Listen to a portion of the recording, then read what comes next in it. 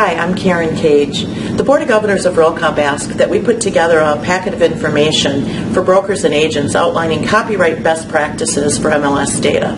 I'd like to introduce to you Realcomp's legal counsel, Brian O'Keefe. Good morning, Karen. Good morning, everyone. Brian is with the firm of Lippitt O'Keefe and Gornbein, and he's going to answer some questions for us this morning on this important subject.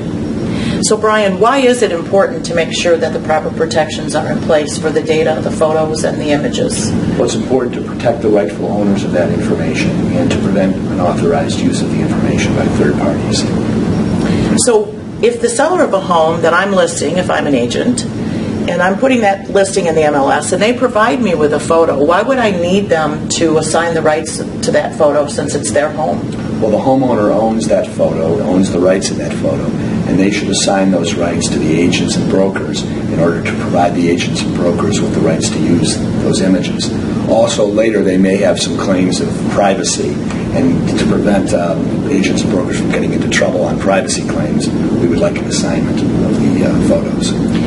So what if I hire a photographer to take the photos? Who owns those images? In those situations, the photographer owns the images to start. And again, the photographer should assign or license to the agents and brokers the rights to use those photos.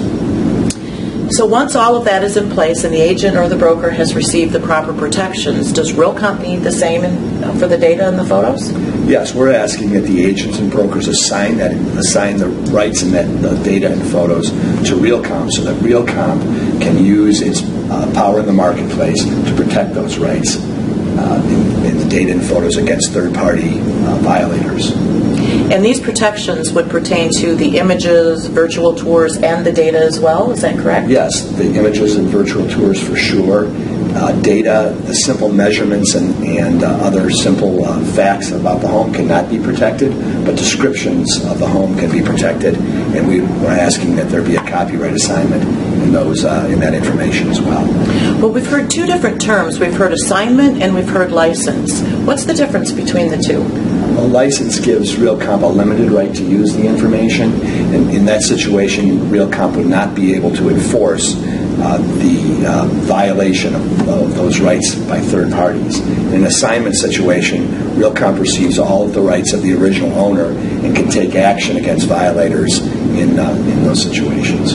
And so what does Realcomp do today to protect the rights of those? Today and historically, Realcomp has copywritten all of the compilation of the data, and Realcomp has protected it on behalf of itself and its owners. The problem with that situation is that Realcomp does not have the right to pursue third-party violators if individual parts of the compilation are taken. By way of the current methodology that we're setting up, we're going to close that gap and allow Realcomp to enforce its rights against violations of particular pieces of the data, which is becoming more and more prevalent.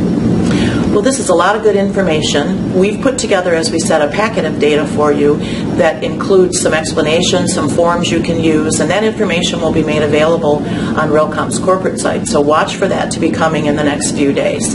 Thank you, Brian. It's a lot of good information. Thank you. Thank you.